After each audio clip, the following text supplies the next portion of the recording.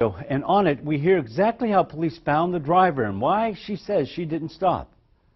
This dashcam video shows Bentonville police out before sunrise this morning, driving the streets on the lookout for the driver of a dark-colored midsize four-door car. Almost exactly 24 hours to the minute from when the accident occurred. A traffic camera near the intersection of State Highway 12 and Sunbrook Street in Bentonville picked up the accident that killed a man yesterday.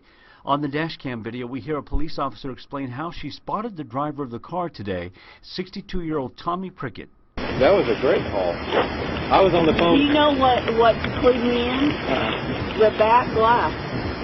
The back glass? The way the shape of the back glass is, the side glass. As soon as I saw it, just something hit me, and I just grabbed my mic and was like, take this one. And you see he did, here on Featherston Avenue. We passed him, he's like, you know what, the brake lights match. So he got behind me, and her driver's side brake light, on Highway 12, she hit her brake to slow down for a car in front of her, and her driver's side brake light didn't light up. So I lit her up here she turned here on Featherston, I lit her up, and sure enough, when she turned, I lit her up and she hit her brake, they both just came on.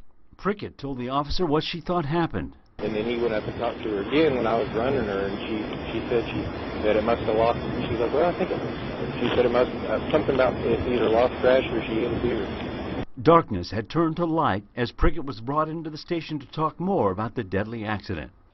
Now, Prickett was not arrested and isn't facing any charges right now. The police chief says they'll complete this investigation and then turn over all the evidence over to the prosecutor's office.